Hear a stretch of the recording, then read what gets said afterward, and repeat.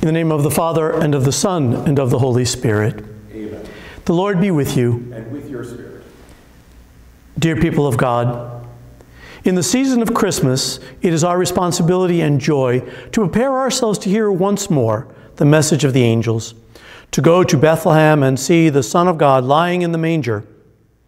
Let us hear and heed in Holy Scripture the story of God's loving purpose from the time of our rebellion against Him until the glorious redemption brought to us by the Holy Child Jesus. And let us celebrate the remembrance of His birth with hymns and songs of praise. But first, let us pray for the needs of the whole world, for peace and justice on earth, for the unity and mission of the Church for which He died, and especially for His Church here in our country and in this Diocese of Ogdensburg. And because He particularly loves them, let us remember in His name the poor and helpless, the cold, the hungry and the oppressed, the sick and those who mourn, the lonely and unloved, the aged and little children, as well as those who do not know and love the Lord Jesus Christ. Finally, let us remember before God His pure and lowly mother, and that whole multitude no one can number, whose hope was the Word made flesh, and with whom in Jesus we are evermore. And now, let us sum up these petitions by praying in the words our Savior gave us. Together we say, Our Father, who art in heaven, hallowed be thy name. Thy kingdom come, thy will be done, on earth as it is in heaven. Give us this day our daily bread, and forgive us our trespasses, as we forgive those who trespass against us. And lead us not into temptation, but deliver us from evil. Amen. The Almighty God bless us with His grace. Christ give us the joys of everlasting life. And unto the fellowship of the citizens above, may the Lord, King of the angels, bring us all. Amen.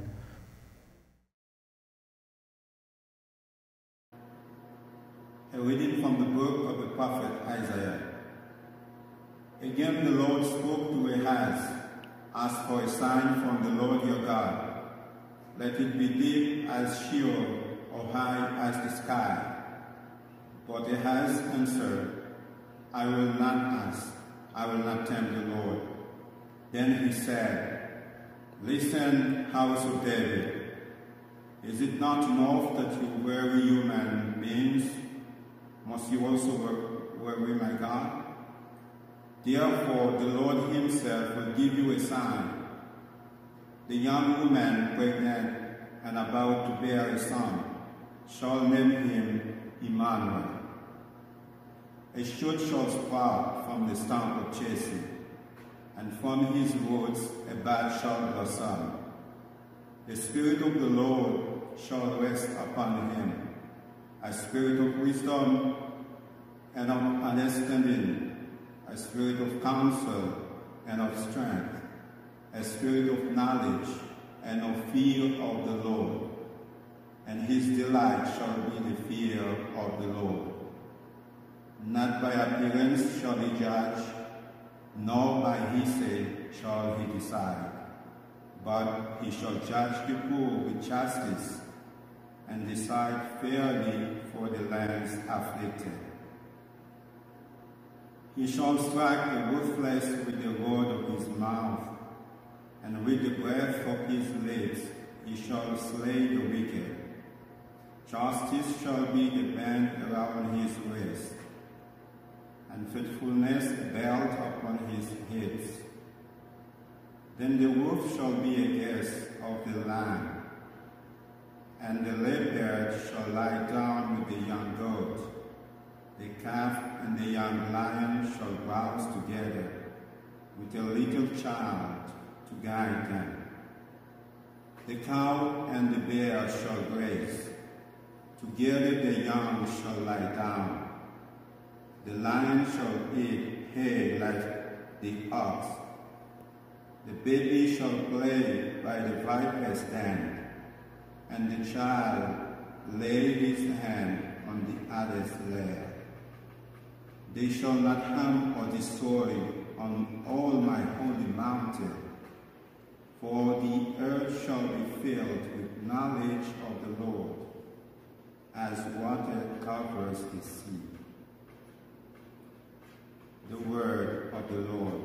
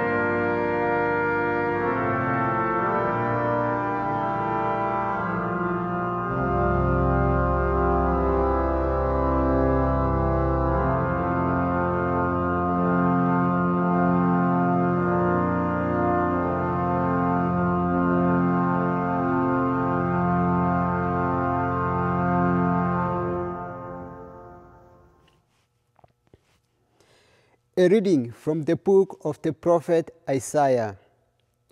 Comfort, give comfort to my people, says your God. Speak to the heart of Jerusalem, and proclaim to her that her service has ended, that her guilt is expiated, that she has received from the hand of the Lord double all her sins. A voice proclaims, in the wilderness, prepare the way of the Lord. Make straight in the wasteland a highway for our God. Every valley shall be lifted up, every mountain and hill made low. The rugged land shall be a plain, the rough country a broad valley. Then the glory of the Lord shall be revealed, and all flesh shall see it together. For the mouth of the Lord has spoken. Go up unto a high mountain, Zion, herald of good news. Cry out at the top of your voice, Jerusalem, herald of good news. Cry out, do not fear. Say to the cities of Judah, here is your God. Here comes with power the Lord God, who rules by his strong arm. Here is his reward with him, his recompense before him. Like a shepherd, he feeds his flock. In his arms he gathers the lamb, carrying them in his bosom, leading the ewes with care. The word of the Lord. Thanks be to God.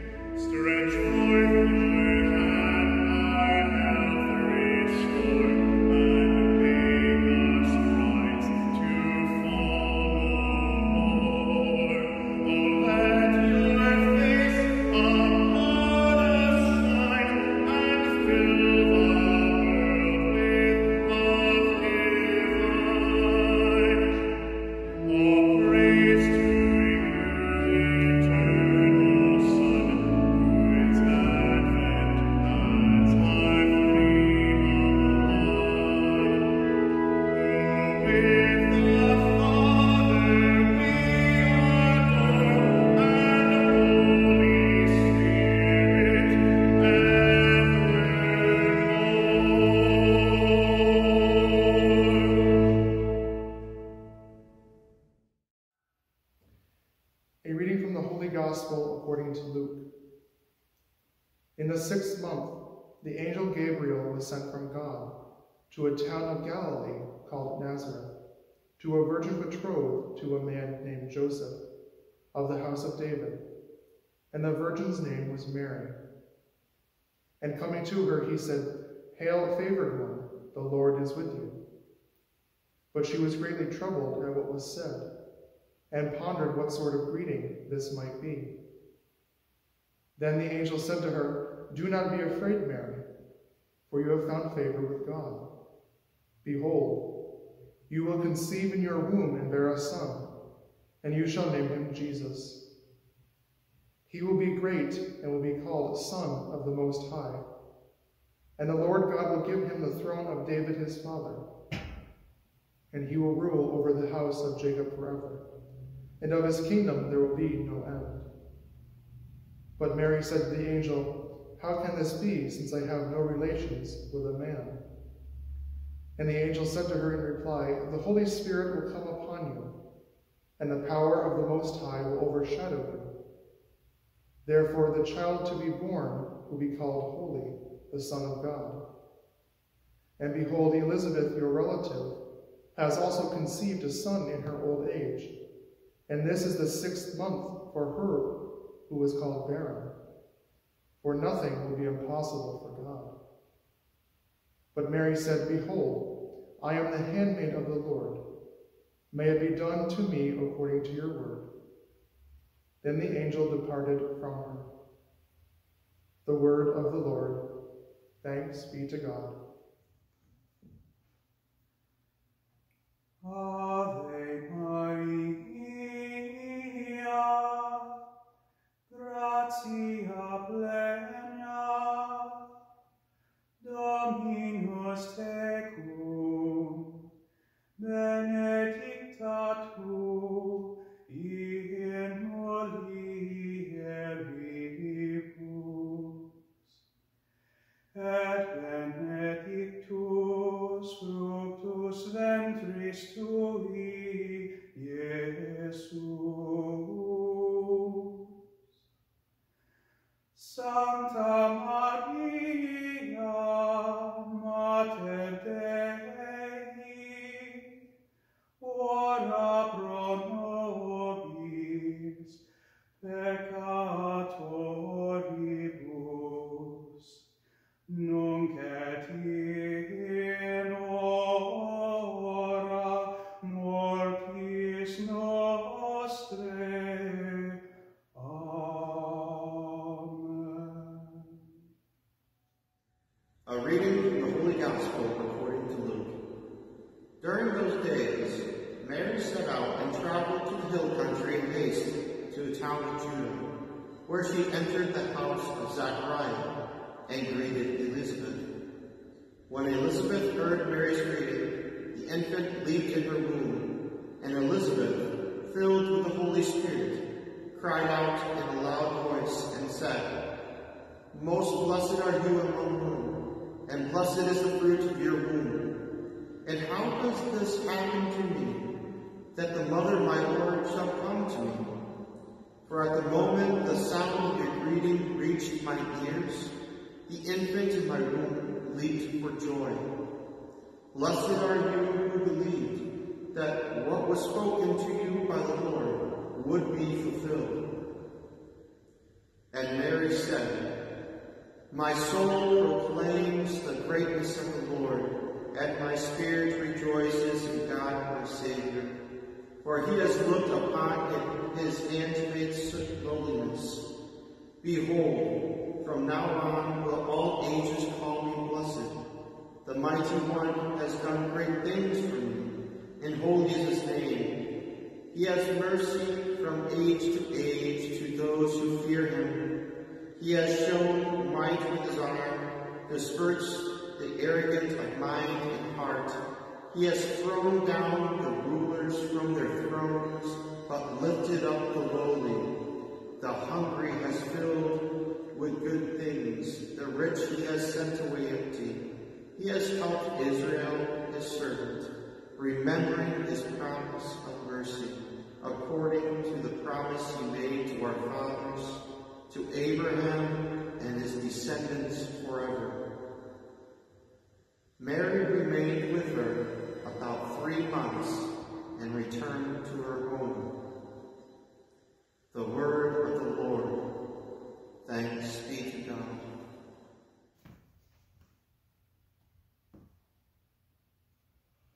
Magnificat anima mea Dominum, et exultavit spiritus meus, in Deo salutari meo, quia respexit humilitatem ancile sue, et ceum ex hoc beatem medicet, omnes generationes, quia fecit mihi magna qui potences, et sanctum nomen eus, et misericordia Deus a progenitores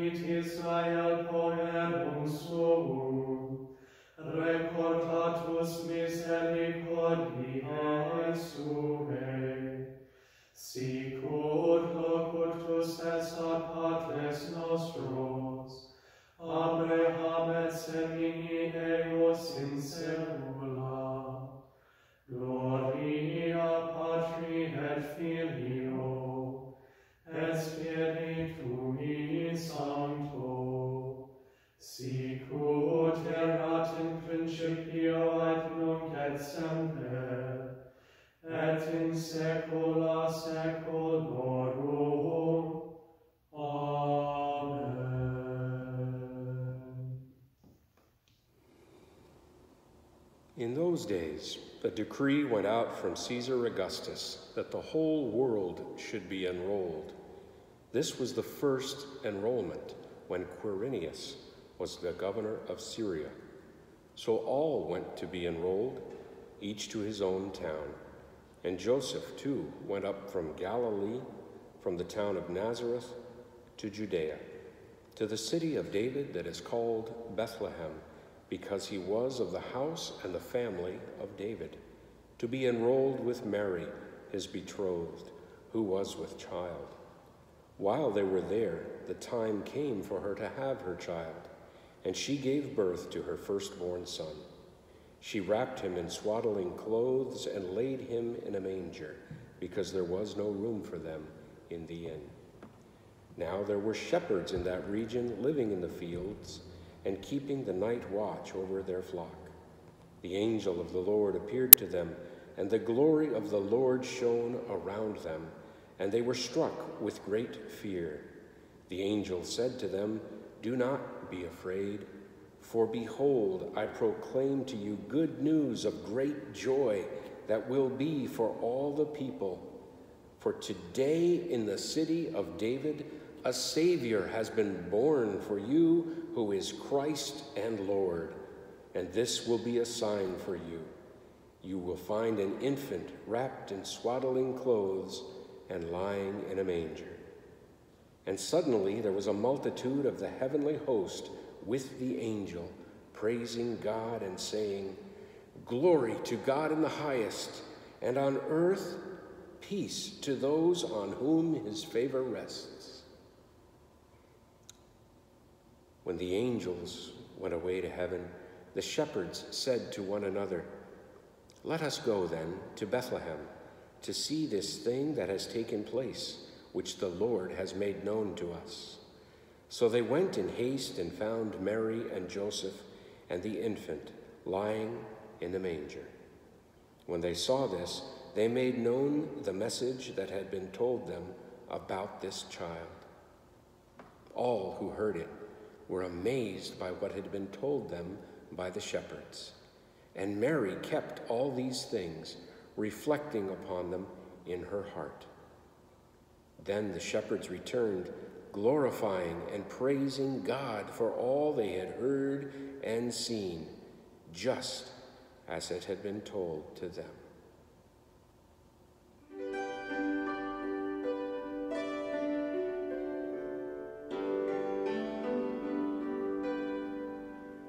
Silent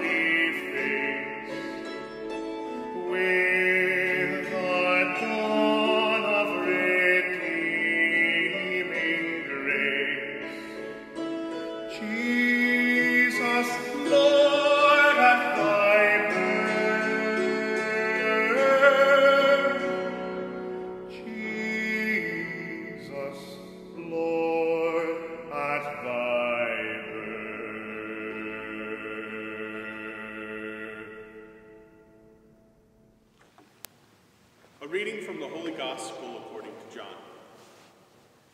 In the beginning was the Word, and the Word was with God, and the Word was God. He was in the beginning with God.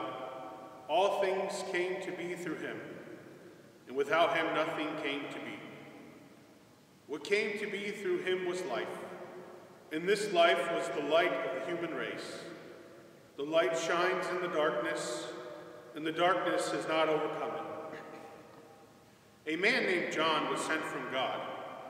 He came for testimony, to testify to the light, so that all might believe through him. He was not the light, but came to testify to the light. The true light, which enlightens everyone, was coming into the world. He was in the world, and the world came to be through him. But the world did not know him. He came to what was his own, but his own people did not accept him. But to those who did not accept him, he gave power to become children of God, to those who believe in his name, who were born not by natural generation, nor by human choice, nor by a man's decision, but of God's. And the Word became flesh, and made his dwelling among us. And we saw his glory, the glory as of the Father's only Son, full of grace and truth. John testified to him and cried out, saying, "This is he of whom I said, 'The one who is coming after me ranks ahead of me, because he existed before me.' From his fullness we have all received, grace in place of grace. Because while the law was given through Moses, grace and truth came through Jesus Christ.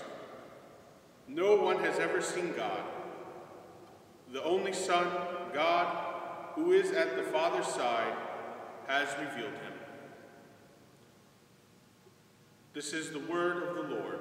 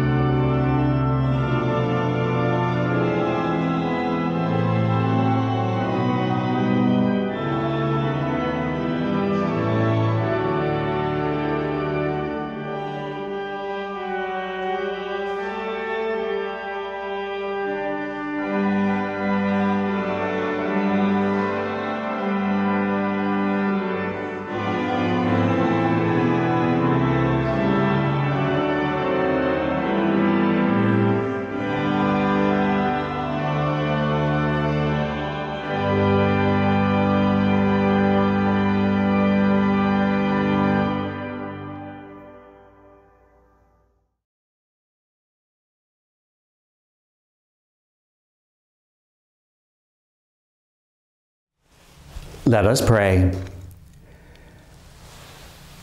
O God, who gladden us year by year as we wait in hope for our redemption, grant that, just as we joyfully welcome your only begotten Son as our Redeemer, we may also merit to face him confidently when he comes again as our Judge, who lives and reigns with you in the unity of the Holy Spirit, one God, forever and ever. Amen.